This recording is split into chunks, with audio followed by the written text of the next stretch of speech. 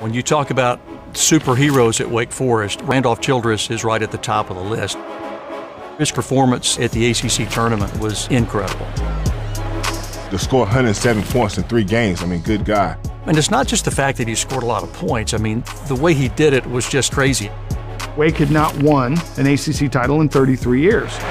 Duke looks very sure of themselves out here, Tim. We came out in that game, the first round against Duke, and found ourselves in a significant deficit. Bucket's good and one. 2 senior centers giving Wake Forest fits so far in this ballgame. We left our game in Winston-Salem. Didn't have it with us. I'm just trying not to be embarrassed to lose the first game as the #1 seed. And we're losing bad. I mean, we're headed to a 30-point loss. They're getting a licking up to this point. This place is rocking. 31-13 Duke. 8:33 to go, and Odom gets the timeout. That walk from the baseline to the bench, I was just like, no, this can't happen. You know, I was so upset. I was just angry. Coach said what he wanted to say, and Dave hears this voice. That's enough. And it was Randolph. Okay, Coach, just give them to me and let me have them. So he assembles the 5 that were in the game. I walk up there going to say my last command to him. And he said, Coach, I got this. I got it. I'm like, Coach, put 4 guys on the floor that's going to compete. I got the rest. And if you're not going to compete, sit down. Don't get in the game. And there you see Duke coming out with a 2-3 zone, changing things up. I didn't expect what happened next would happen. I didn't. Randolph. He's been about the only answer so far for Wake Forest. Childress for 3 more. It's a 9-0 deep run since the timeout. Right now, Wake is on a tear. After the timeout, it's the most amazing 8 minutes and 33 seconds of basketball I have ever seen. Childress hits 10 straight shots. They go from 31-13 to into halftime 46-45. And then, of course, you know, Randolph scores 20 in the second half like it's nothing, and it's a 40-point day. I think it was a necessary game for us, and I think it gave us momentum going into the next game. Well, everybody's in their seats waiting for perhaps a performance like we had yesterday. Randolph with 40 points. Virginia game was different than the Duke game because Virginia was a much better team. You knew what you were going against. It was going to be a physical game. It's going to be 40 minutes. You knew it'd be close. I remember catching the ball, and it was in front of Virginia's bench. And I just remember looking at my finger.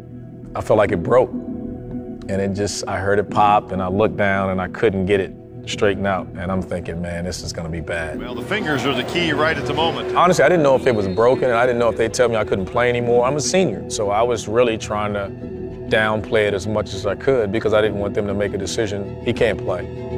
I said, that's it for you for the day. Get me in.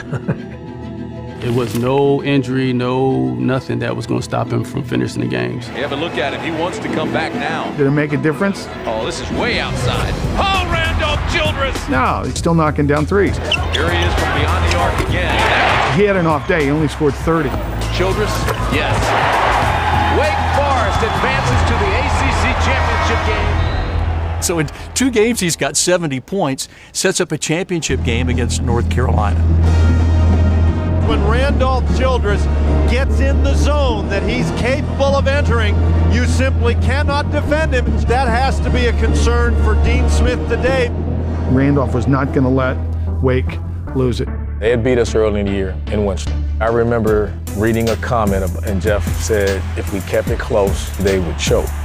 I was pissed. This guy said I choked. Are you kidding me? Like, I've never choked in my life. Are you afraid? I'm like, we got to get this. Jeff McGinnis, good player, maybe one of the best players. So it comes down to the championship game. Those two had a thing going and words exchanged. And in that heat of the moment, Randolph wasn't going to lose. I remember having it going, hitting shots, and he kept pressing me, and it's one of those things you've practiced a million times in the gym. Getting you one place, you know, going and then crossing you back and either shooting or just ripping and going. Childress, do you believe that? He said, come on, get up. I'm going to drill it. I didn't think much of him falling at all. It wasn't my intent. It was just about, this is the guy that made the comment that said I choked. Like, are you kidding me? Like, get up. Like, come on.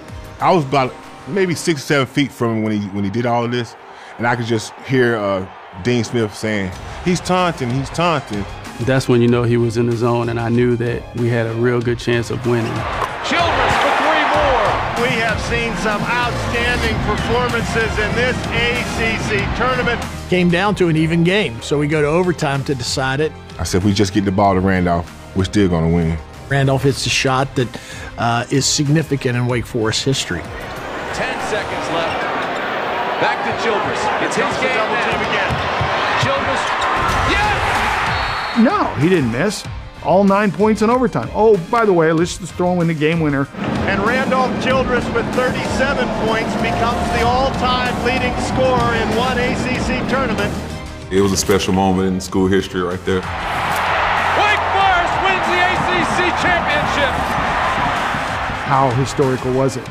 It's the best performance we've seen in the ACC tournament ever. It was 107 points in 3 days. That record isn't just mine. It's my teammates are every bit a part of that record. At Wake, we're small, but we're capable of playing on the biggest stages, and that's what the tradition is for me.